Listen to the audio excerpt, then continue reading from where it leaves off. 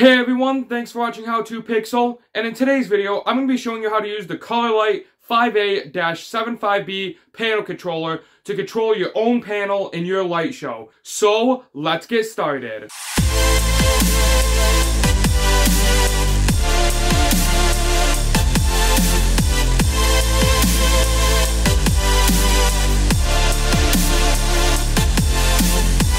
Now, the only problem I've ran into trying to make this video is that my Colorlight card is in this screen. It's actually in the back, and it's sealed in, screwed in, and I don't really want to take it apart. So whenever I'm talking about anything on the card, I'll have a picture on the screen. But the Colorlight card is one awesome piece of equipment. It's made to control a lot of panels of any different shapes or sizes, and run anything you want on them, anything you program in Xlights, you could send to it. If you want to play a movie on it, you can connect it to your computer and play videos on it. You can even set it up like it's one of those signs on the side of the road that say, "Sale now, come into our store." But most of you watching this video probably came here to see how to set it up in your light display and probably use it with Xlights. If at any time there's a certain part of the video you want to see, feel free to use the time codes in the scrub bar or in the description, like always, so you can skip right to the part you want. When wanting to run a smaller panel, and I'm saying smaller compared to giant billboards you see on the side of the highway, or huge screens you see in a stadium, there can be a lot of different choices. You may have heard of the Octa-Scroller, you may have heard of hats that sit right on top of a Raspberry Pi, so you can run panels directly off of it, and there might be some other ones, but there's also the Colorlight card. The main difference between all of them is the Colorlight card is more on the professional side of things, so if you have a business that you want to run a digital screen at, or I've even seen in some stadium screens, you use the Colorlight for, whereas everything else is only meant to drive a small number of panels, and it's not really professional, and it's more for people using it for this hobby. But the good thing about Colorlight cards is they are super cheap. Right now, you can find them for about $30, I think actually a little less on Wired Watts, and some of the other panel controllers cost the same price. Another nice thing about the Colorlight card is, like I said, it's not made just for Xlights. You can use it for anything. So during the summer, when you're not running your light show, you want to have a family movie night outside, as long as you have the video or movie right on your computer, you can run it right to the screen. And yeah, it won't look like an HD TV because it's going to be more pixelated since panels don't have as many pixels, but it's still awesome. And now I'm going to get into the features on the board and what everything on the board does. First thing I'm going to talk about is powering the Colorlight card. There are two different ways that you can power the Colorlight card, and you should only use one at a time, but it gives you two different options for powering. The first option is to hook your power right into the power terminals on the board, and your second option is to use one of the panel power wires that you use to plug into the back of the panels. They look like this. There's a spot where you can plug that right into the Colorlight card, so you don't have to screw anything into it. You can just plug it right into the board. As for what type of power the Colorlight card takes, it takes DC voltage from 3.8 to 5.5 volts. So anywhere in between there, you can use those voltages. Next, I'm going to talk about how you get the data to the card. The Colorlight card has two Ethernet ports on it that act like a two-port switch, basically like how most Pixel controllers work. How you can have the data come in from one Ethernet port, go to the controller, and then come out the other Ethernet port and go to another controller. If you have multiple Colorlight cards, you can plug the first one into your computer or your Raspberry Pi, and then chain them all off of that one device. Now this is very important. The Colorlight card must have a gigabit Ethernet connection or it will not work. That basically means whatever device the Colorlight card is plugged into must be able to put out 1 gigabyte or 1,000 megabytes of data on the Ethernet port. If you're going to be hooking your Colorlight card up to a Raspberry Pi with FPP, as long as your Raspberry Pi is a Raspberry Pi 4, you will be fine. The Raspberry Pi 4 can support that. If it's a 3 or lower, you're going to need an adapter to be able to get those speeds. The adapters look something like this, and I'll put a link to one in the description so you can get it if you need it. If you're going to be plugging the Colorlight card into a computer, you're going to have to check the specs on your computer. I know my desktop computer works fine with it. When I plug it in, no problems. Like I said, if your device does not have a gigabit Ethernet connection, you can just get the adapter and everything should work fine with that. Another thing is the Colorlight card does not directly connect into a network. It does not have an IP address, it doesn't have Wi-Fi, or it cannot connect to any type of internet. So you can't plug the Ethernet cable from the Colorlight card into your router. It doesn't work that way. The Colorlight card must be plugged directly into the device that's sending it data. So if I wanted to send data to it from my computer, I have to plug the Ethernet cable directly from the Colorlight card into my computer. It can't go through a router.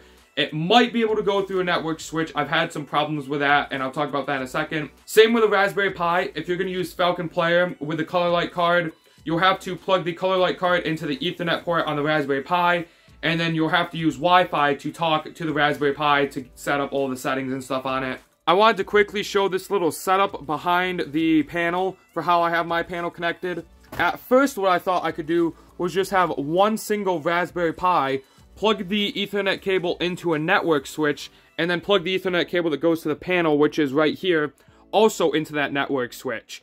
And then I thought the controller right here, my F16 V3, could plug into there, and I thought one Raspberry Pi could control it both from that network switch. And it did work, but there were a lot of problems. The screen looked okay, it was doing everything normal, but the lights were dropping frames terribly. I was getting maybe one frame every 2 seconds. The lights were not moving.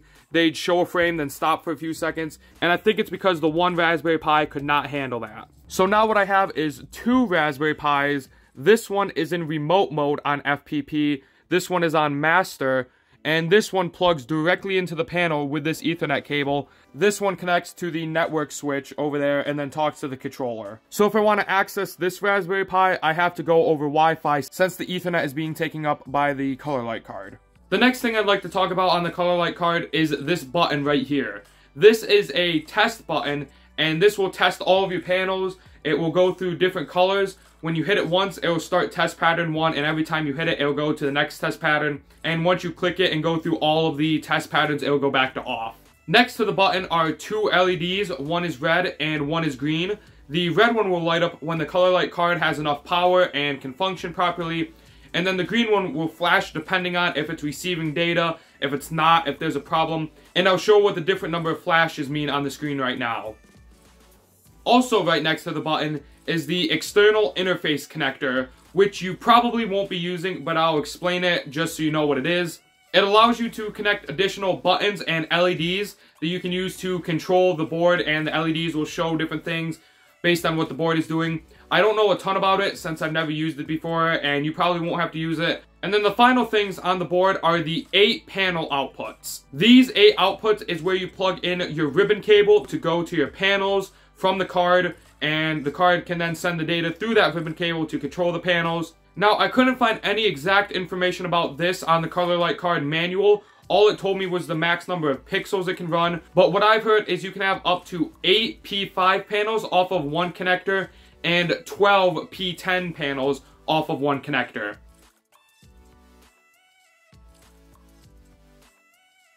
When you're hooking your panels to the Colorlight card, you want to spread out as many panels as possible across multiple outputs. So if you have 8 panels, you should try not to put all 8 on one connector. Ideally, you should put one panel on all 8 connectors. That way there's only one per connector, because the less panels per connector, the better. But in most situations, you can't just have one panel on each connector. You're going to have to chain a couple. So just try and keep the chains as low as you can. You also can't select which connectors you want to use. You have to use them in order from J1 to J8. That's what it says on the board. This is connector J1, and then J2, 3, 4, so on.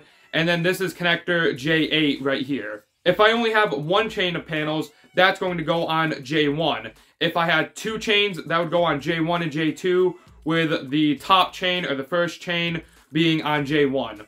I'll talk more about that in a little bit. But that's everything that's on the actual Colorlight card. Now I'm going to move on to my computer so I can show you how to configure your Colorlight card with the software LEDvision to tell it the size of your panel. And at the end of the video, I'll also show you how to put a panel into Xlights using a matrix model if you don't know how to. But for now, let's go over to LEDvision. So first, you're going to want to install LEDvision, and the way you can do that is go to this website right here, Colorlight Inside. This is where I got it from, and I will put this in the description below. Then here are the user manuals and all the different versions. You can get the latest one. That is the one I got. Just click it, download it, and then install it. But I already have it installed, so I'm not going to do that. Now, once you have it installed, when you go to run it, every time you run it, you need to run it as administrator. So right click and run as administrator, because if you don't, I've had problems where it cannot detect my Colorlight card, and it took me forever trying to figure out what is going on, what am I doing wrong. But when I ran it as an administrator, it worked. So make sure to run as administrator. And then when you open it, it should look something like this. You'll see something on your screen that shows LED and blue, red, and green colors, these circles. And yours will probably be smaller than this. And then all of your settings will show up here. Some of these things may look a little different for you if you're just installing it, but I don't want to erase everything and risk setting up something wrong again. So I'm just going to show you what I changed and how to change it to make yours work. One other thing, I'm not going to show you all of the different buttons and what they do in LEDvision, because there's honestly a lot I don't know. I only know how to get it running so you can connect to it with Xlights, or run videos on it right from your computer. But the first thing you'll want to do is when you open this, you want to connect this to your Colorlight card so you can configure all of the settings on it. And the way you do that is you go under the control tab and you hit LED screen settings right here. And now it will ask for the authorized password. Now, I am legally not allowed to give this to you, so sorry, this is the end of the video. I'm just kidding. I'm not sure why they put a password on here, but the default password is 168, and you can change that if you want to, and I'll show you how to. But 168, that's the password. Once you type it in, it will open this new window, and this is where you set up most of the settings for your Colorlight card. There are 3 tabs at the top, and you want to start with Sending Device, and you want to select which type of device it is. The Colorlight card is a net card, and you want to make sure net card is selected, not a sender or a play box. It's a net card. And then click Use Net Card. And then as long as your Colorlight card is directly plugged into your computer and powered, and you ran LEDvision as an administrator, it should show up here. This is my Colorlight card right here, but it's disconnected. I do not have it on. But once you have your Colorlight card connected and you have it selected and you can see it on here, you can go to the next tab, which is the receiver parameters. And holy cow, there are a ton of different settings on here. But the first thing you want to do when you're on here, before you change anything, is you want to come to the intelligent settings. And this will help you set most of your settings up. When you click it, it will come up with these 3 options: single type module, multiple type module, or shaped module. I'm going to start with the shape module. This is if you have very weird shapes set up for your screen. For example, it's not a perfect rectangle or a square. It's a triangle. You could set that up on here. I'm not sure how you would set that up in Xlights, but yes, you could configure it that way. If that's how you had your panel built, you could use that. Multiple type module is if it's a square or a rectangle using multiple different types of panels. So if that was the case, you'd select this. But most of you are going to want single type module, where you have all of the same panels and it's either a square or a rectangle. So select that and then hit next. And now you have some settings on here. The first thing you want to adjust is your cabinet information, the width and the height.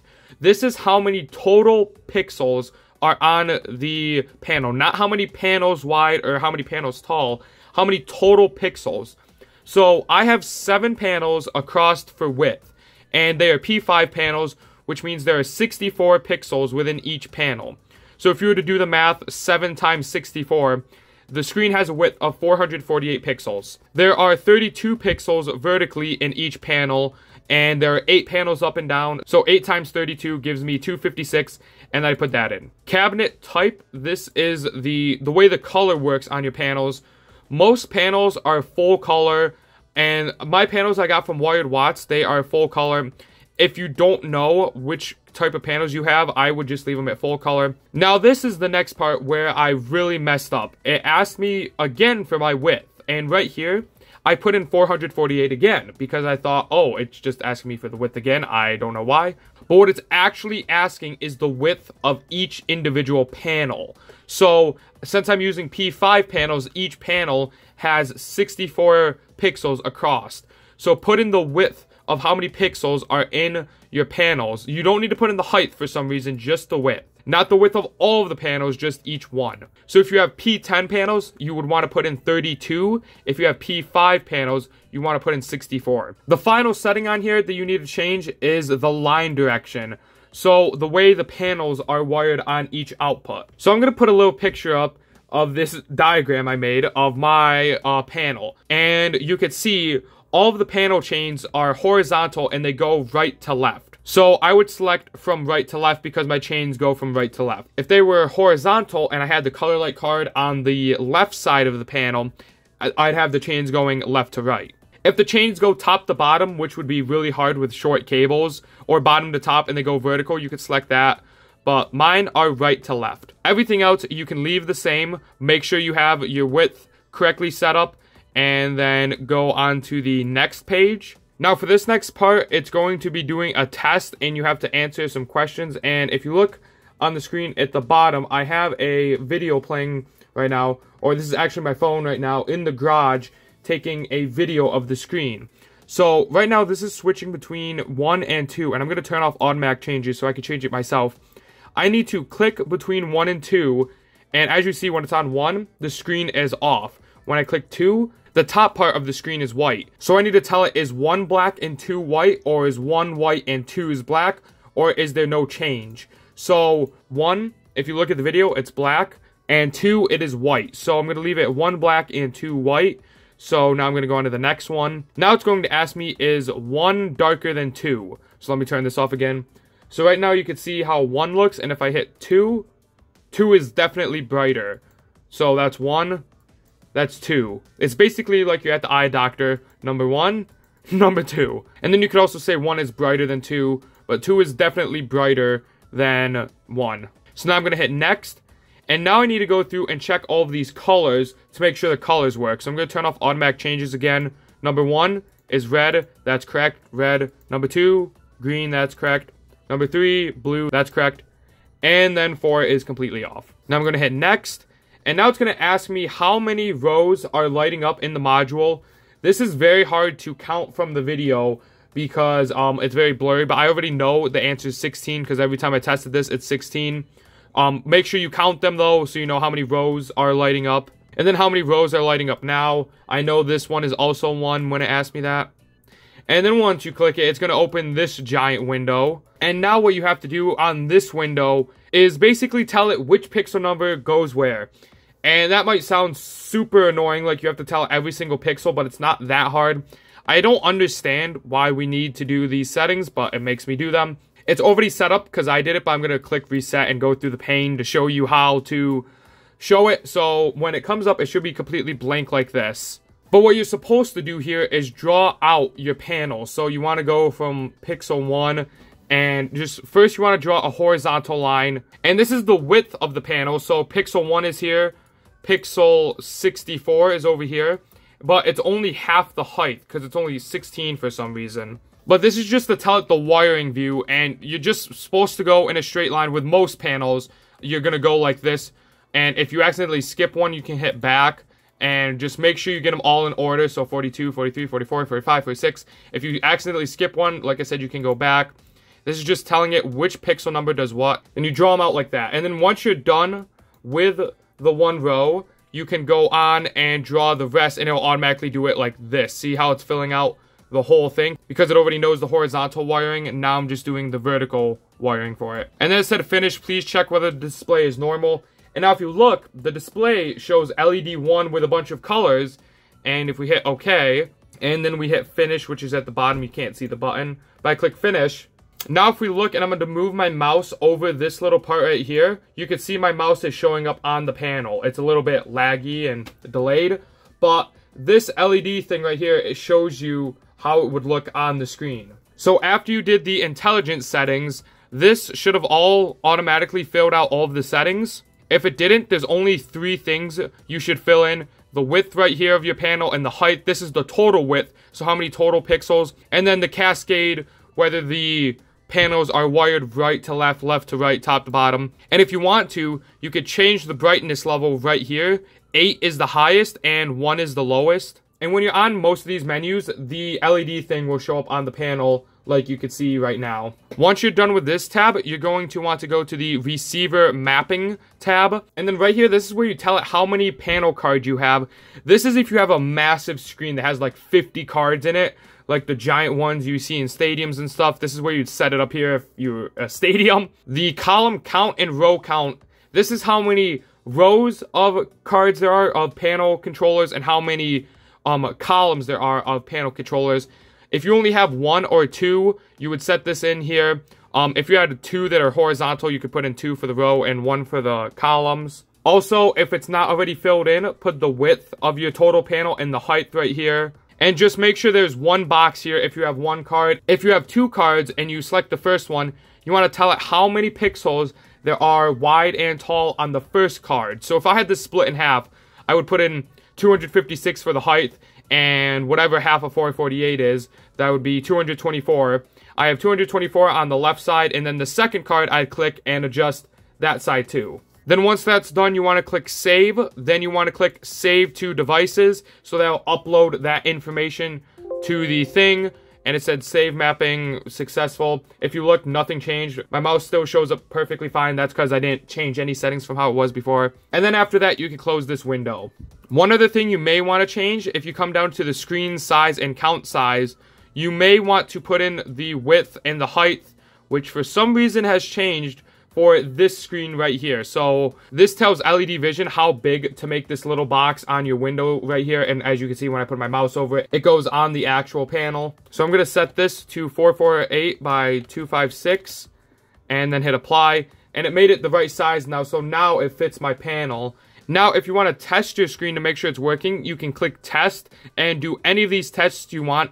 The gray test just tests different colors. So as you can see, it's on green right now. If I click blue, now the screen turns blue. If I click white, the screen will turn white.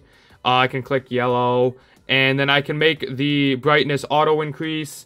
But that is how you set up your panel in LEDvision. You can also play some things right to the screen from here. So this little window right here, this is where all of the different elements that I'm setting to the screen shows up. If I put nothing here, that's fine. It's not going to do anything. I don't need to keep this open when I want to send data to it from FPP or my computer, like an X schedule. This is just how it's normally ran. What you would do is you'd right-click this LED one and add a normal page.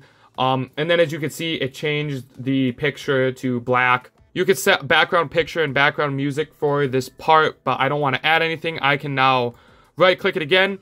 And here are all of the different things you can make show up on the panel. File window, I can upload a picture that would show up on there. I can add a clock, I can add some timing on there. If I wanted to play a movie like I was telling you about, you'd have to have it on your computer, but you could click file window. And then the file only shows up on a little bit of the screen. What you want to do, this is to show where the file will show up. You can adjust this thing to show on the panel what section the file is going to take on the panel. If you click this button right here, it fills out the entire screen. So I want it that big. Now if I right click again, I can add a video, an image, a GIF, whatever I want. Let's say I just want to add an image. If I click that, I can go into my pictures. Let me just find something. I have this on my computer from a older video. I can just put on a picture of the F16 V3 pixel controller. And as you can see, it's doing patterns to automatically move it. And it's also stretched out. And that's because this file is not the size as the panel. So I can adjust it right here to make it less stretched. And if you don't want doing any of those fancy effects, you could come down here. And the in, this is where it does the in effect. I can just set this to no effect. There are a whole ton of effects. And I can also set this one to no effect.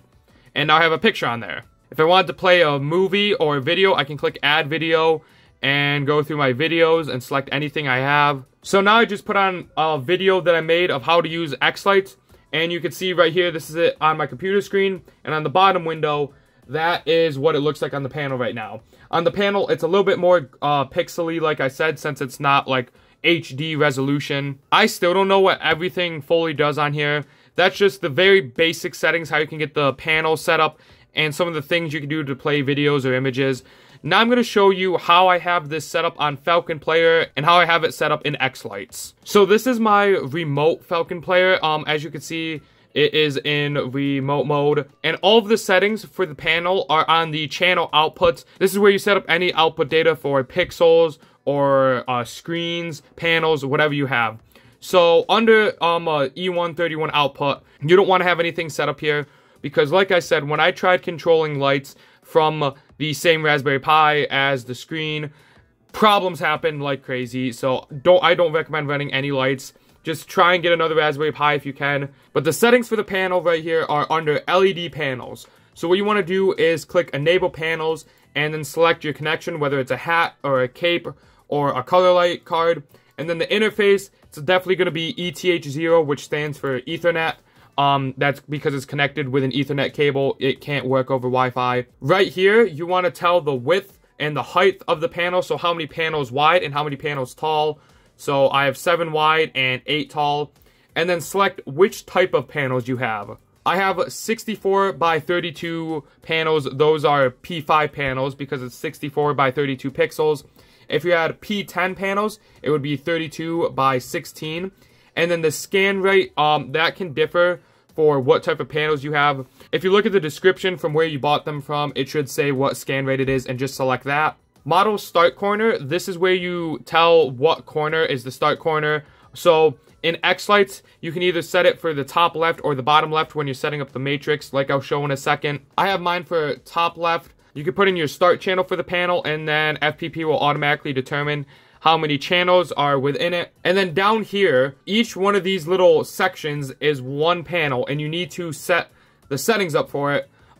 This little arrow, you can click it, and it changes the direction of the arrow. All panels come with an arrow on the back, and when you're putting your panel together, you want to take note of which way those arrows are facing. So if you put in your panels with all the arrows facing down, you want to change all of these arrows to be facing down. If they were left or right, put them left or right. If they're up, put them up. Then you want to set up this O setting. This is the output. So as you can see, all my panels are on horizontal chains starting from the top. So this is output 1, and all of these panels are on output 1. Then all of these panels are on output 2. So I set 2, 3, 4, 5, so on and so forth, down to 8. Then on each chain, I have to tell which panel is first. So the panels all the way to the right are first on the chain. So this is panel 1, this is panel 2, panel 3, panel 4. And then the C-def, this is the color orientation of the panels. If you leave them at C-def, you can adjust the default, which that's what that stands for, color order right here, or you can just select them all manually. I thought all of my panels were RGB, but when I had them running from FPP, the colors were all mixed up. So I don't know if I got my start channel wrong, or if they're BGR panels, but I figured out when I put BGR in, the colors fixed themselves. So that was very weird. I don't know why it did that. And then once you set up everything on this tab, you can hit save, and then it'll ask you to restart FPPD, so you can do that. And one final thing I want to show on here, under your network, when you're setting up your network, on the Raspberry Pi that the panel is directly connected to, you do not want to set up anything for the Ethernet interface. Leave it at DHCP and leave everything empty, so that means basically nothing is set up. And that is because if you do set something up, the Raspberry Pi will think it's trying to talk to a router when it's actually trying to talk to the Colorlight card. So just leave it blank, that way it can communicate the data straight out to the Colorlight card. When I had this set up, it was doing messed up things. And then finally, I'm just going to show you how I have the panel made on Xlights. So this is the panel right here. It looks very weird, and that's because Xlights is trying to show all the pixels for it, but it just turns out to like morph it very weirdly. This is just a simple matrix model, and then I have the direction set to horizontal. The number of strings, this is how many vertical pixels your panels have if you're connecting the chains horizontally, which most people do. If you have the arrows facing up or down, this is the number of vertical pixels. And then nodes a string, this is where you put how many pixels are going from left to right, how many pixels wide. Leave strands per string at 1. And then the starting location, it gives you the option top left, top right, bottom left, or bottom right. But as we saw on the Raspberry Pi, it only gives us the options of top left or bottom left. And that's how you set up a panel or a screen in Xlights. That is also how you set up a Colorlight card on FPP. And that is also how you set up the Colorlight card software. That was a lot of information. So that's everything you need to know about a Colorlight card and how to configure it for your own panel. I know I didn't go over all of the features in LEDvision, but that's just the basics to get your panel working. If you have any questions or comments, like always, feel free to put them in the comment section below, and I'll try to answer as soon as I can. But other than that, thank you for watching, and I'll see you in the next video.